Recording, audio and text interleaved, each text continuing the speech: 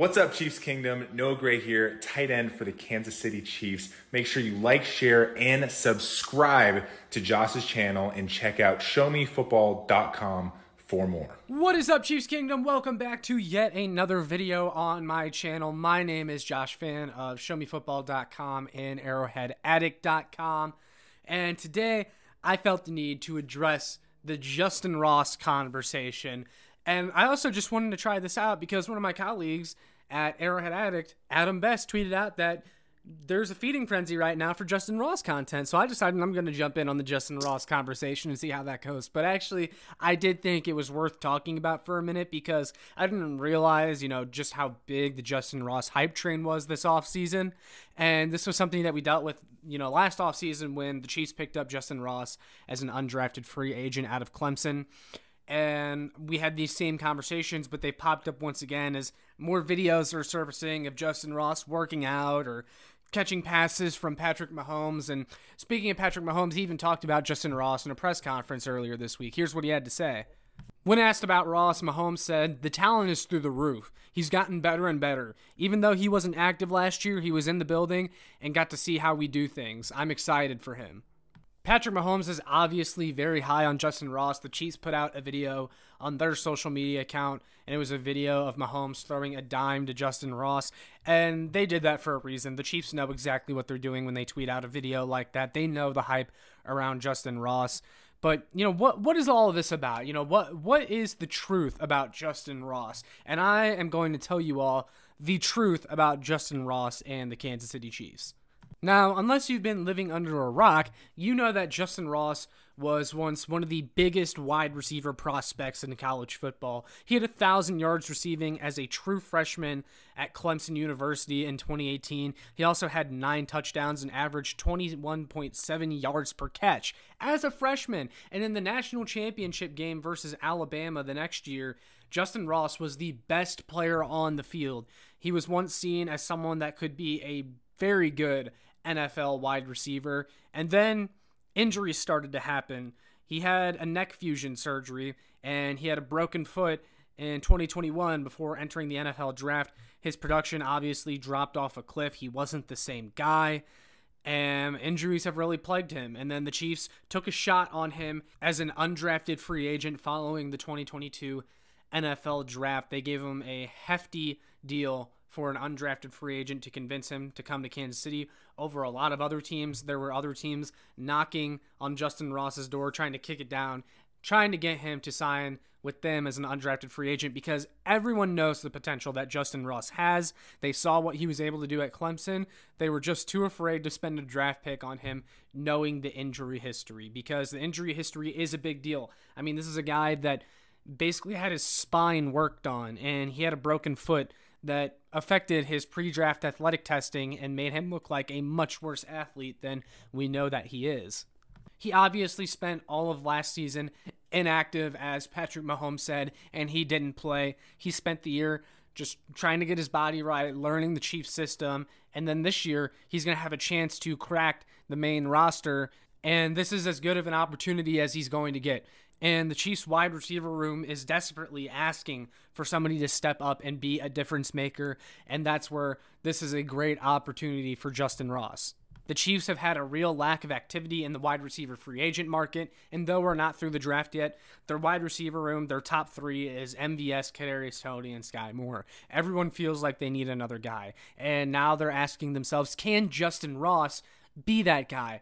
He was the former highly rated prospect coming out of the NFL draft, and injuries plagued him, but he has the potential to be a star. Why can't it be him? And now we're seeing these workout videos, and people are getting excited, and I'm going to address the truth on this situation, how Chiefs fans should feel about Justyn Ross. So, first of all, you should have zero expectations for Justyn Ross. Now, that's not me writing him off. I'm not saying that you can't have faith in Justyn Ross. I'm just saying it's better to have zero expectations for Justyn Ross because that's how every UDFA should be treated. You shouldn't be relying on an undrafted free agent to fill a major roster need, fill a major hole on your team.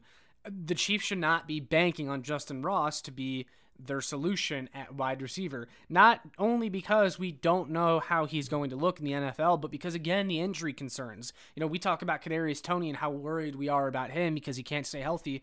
Justyn Ross is in the same boat. The guy had 2 major surgeries in the last couple years of his college career. So not only does Justyn Ross have it going against him by the odds because UDFAs tend to not be anything 80 to 90% of the time, but also his medical history suggests it's going to be extremely hard for him to make it in the NFL. Justyn Ross is not a player that you prepare or plan for. Justyn Ross is the type of player that if he does end up being good, okay, fine, then you figure out the rest later. That's a good problem to have. But you should still be addressing the receiver position like you don't know what you have and that Justyn Ross isn't going to be a factor. Because that is honestly the case. There's a good chance Justyn Ross isn't a factor, and we don't know if he's going to contribute whatsoever. But then, if you draft a good receiver and they end up starting for you and having a really good rookie season, and then you have MVS, Sky Moore, Kadarius Toney, and those guys do what we hope they can do, then you have Justyn Ross. Okay, then you have a little bit of logjam at receiver. But again, a good problem to have, and you can figure out the rest later. Like if Justyn Ross does end up being really good, well then maybe MVS becomes expendable next year, and you can cut him and save some money. So ultimately, the Chiefs should just operate like Justyn Ross doesn't even exist. And fan perception is like the main reason for me making this video. I see one extreme side of Chiefs Kingdom that's like, oh, shut up about Justyn Ross. Oh, he's not going to be good. Why do Chiefs fans keep talking about Justyn Ross? He's never going to do anything. And then there's a side of Chiefs Kingdom that's like, Justyn Ross is a star in the waiting. No one knows how dangerous he's going to be this year, all this stuff. And both sides are wrong, okay? Like, I've seen a lot of prominent Chiefs figures, a lot of prominent Chiefs accounts, people that cover the Chiefs, they're like, Justyn Ross sucks. Justyn Ross isn't going to do anything. Let's stop talking about Justyn Ross. And to pretend like Justyn Ross doesn't have any chance of being a good player is disrespectful, and it's incorrect. Because there is a chance Justyn Ross is a good player in the NFL.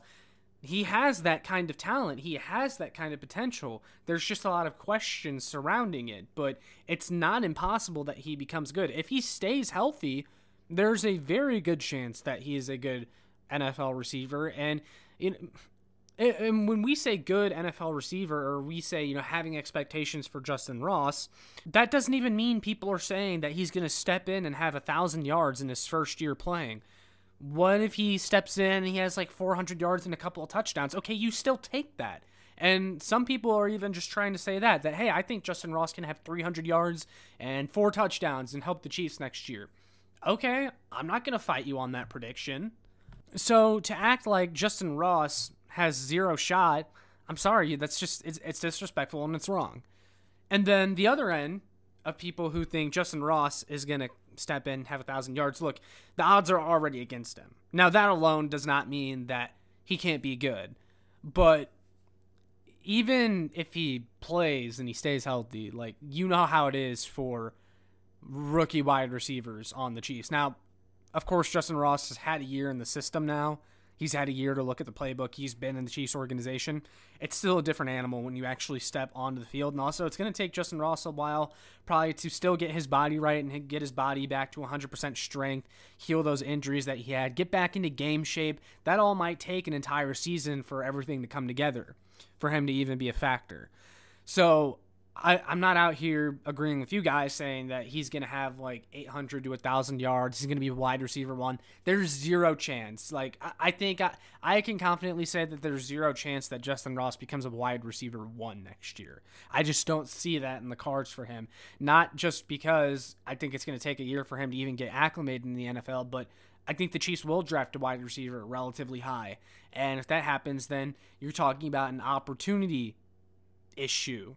I guess issue is kind of a strong word, but like, they're going to want to get their rookie wide receiver that they invested a high draft pick in some snaps. And then again, you already have MVS, Kadarius Toney, Sky Moore, and the Chiefs have a plan for those guys already too. So all in all, Justyn Ross has an okay chance to be a good player, but he also has just as good of a chance that he never does anything in the NFL. And that's just the reality with undrafted free agents. Most of them never become anything, because we do this song and dance every single year where the Chiefs pick up some undrafted free agents, and Chiefs fans are like, oh, this player could be a steal, that player could be a steal. Other fans do it for their players too, or their undrafted free agents. They're like, oh my God, this guy could be a steal.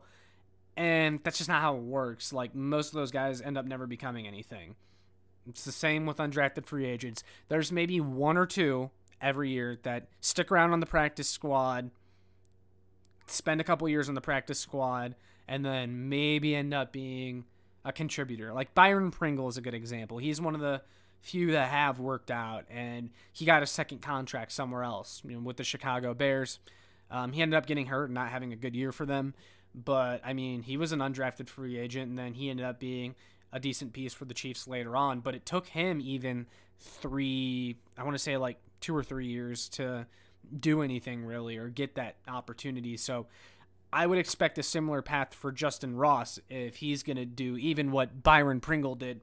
But that's the truth about Justyn Ross, guys. Like, I've seen so much discourse about Justyn Ross and how fans think about him, and I just felt like I should get my take out there and just be the voice of reason amidst Justyn Ross discourse. But yeah, guys, that's all I got for this video. Those are my thoughts on Justyn Ross and his odds of doing anything for the Kansas City Chiefs this year. But I want to hear from you guys, though. If you agree, disagree, how you feel about Justyn Ross, what your predictions are for him, let me know down in the comments. And with all that being said, make sure you like, share, and subscribe so more Chiefs fans can find this. And make sure you check out my work on showmefootball.com and arrowheadaddict.com. And I will see you all in the next one. Go Chiefs!